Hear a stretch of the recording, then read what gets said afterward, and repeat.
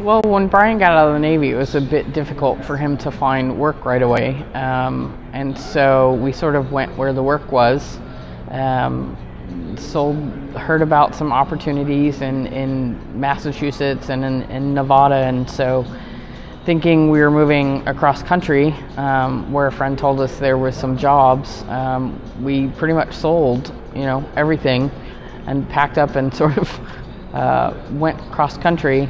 And then when we got there, there were sort of no jobs, or quite a few hoops that you would have to jump through, and was a long period of time that you had to apply for licenses to do different things there, and just took too long and too much money, and we couldn't really afford to do so. So we sort of started living in our car, and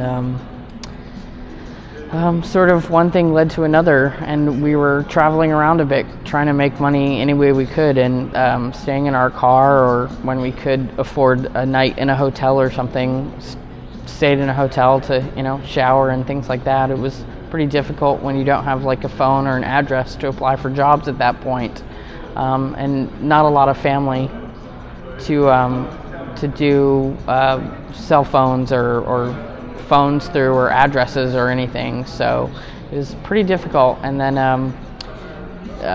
he heard about a job that he got here in Spotsylvania. A guy said, I totally understand the situation you're in, and sort of went in and said to the guy, we'd hate to drag this on, but can we have the interview today? And the guy was nice enough and understood and gave him an interview and pretty much hired him on the spot. So that sort of led to him actually finally getting a job. And then through various friends and just meeting people, we found a friend of ours who was willing to rent us a small apartment, small studio, and let us pay the deposit over time and let us pay the rent.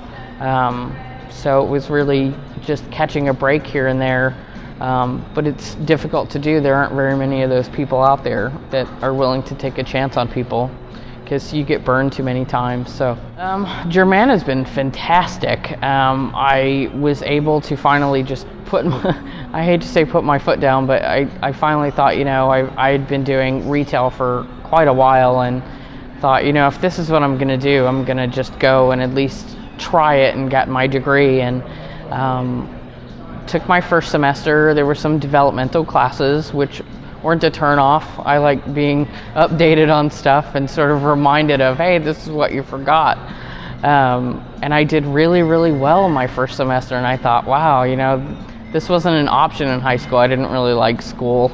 So then my fall semester, I was able to get scholarships, and it made going a lot easier, because you can concentrate on going to college instead of where your next, how are you going to pay tuition, or how are you going to buy that book, or how are you going to buy the backpack that you need, or it just made it easier. And thankfully there are many people that will donate their time and their money to the educational scholarships, and so they benefit people like me and other people that are in similar situations that maybe can't afford everything out of pocket all at one time. So far so good.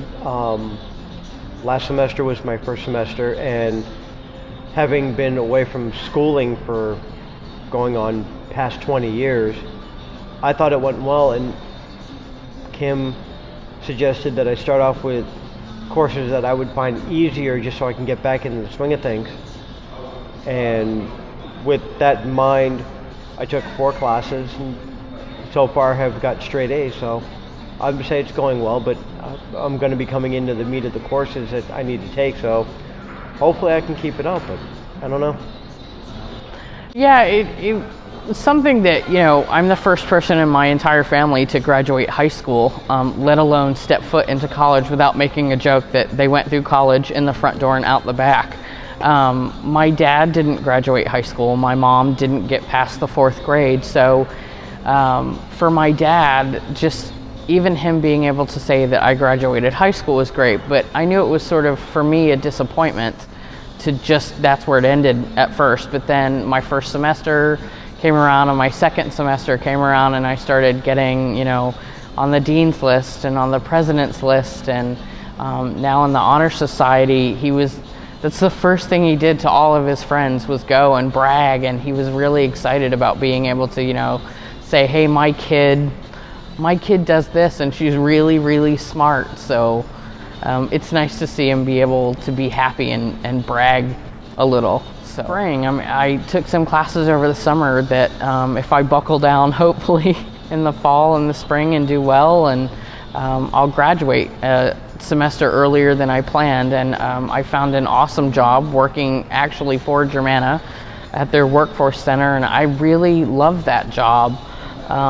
So hopefully staying on and working with Germanna in any capacity is what I really want to do in the future. I like helping other students, and having a student background and working for the school gives me sort of a unique perspective on what they're going through, the entire process, and not just, you know, being an 18-year-old who graduated high school, but also being an adult that is coming back to school after a long period of time. Being that I'm going for engineering, I'm going to finish my associates at Germanna and then transfer to a 4-year school where I plan on becoming an electrical engineer. So I've got at least another 4 years of schooling to go through, because, you know, working and taking care of family and all that, plus schoolwork, you know, I can only take 12, 14 credits at a time, which slows me down a little bit, but in the end, it's going to be worth it.